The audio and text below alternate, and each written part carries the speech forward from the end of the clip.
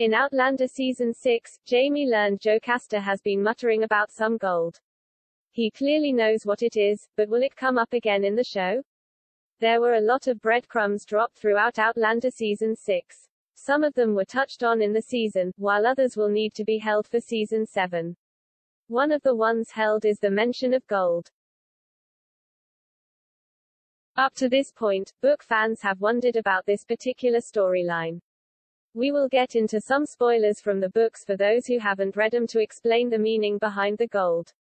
It is something that Jamie knows about, and it is important for some characters that we've come to know. Mary, the slave who mentioned Jocasta's words, didn't have a clue about the gold. To her, it's just some mutterings her mistress makes on a night, and it's something that Mary is concerned about. After all, it could mean that Jocasta isn't well. The look on Jamie's face said something different. He knows something about the gold, even if it's just a rumor about it at this point. There was gold from France that didn't make it to Scotland in time for Culloden. It ended up being split between a few people, including Hector Cameron. That gold has been hidden at River Run this whole time. In the novels, the Bugs have a part to play in this storyline. They want the gold, and when they find out where it's hidden, they head out to take it. This leads to the burning of the big house, which is something we should end up seeing play out in Outlander Season 7.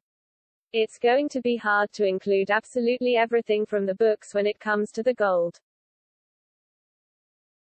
This storyline is likely to be condensed, but I wouldn't be surprised if it's still used to explain the fire at the big house, Jocasta and Duncan getting away from River Run, and the Bugs' bigger role in the story.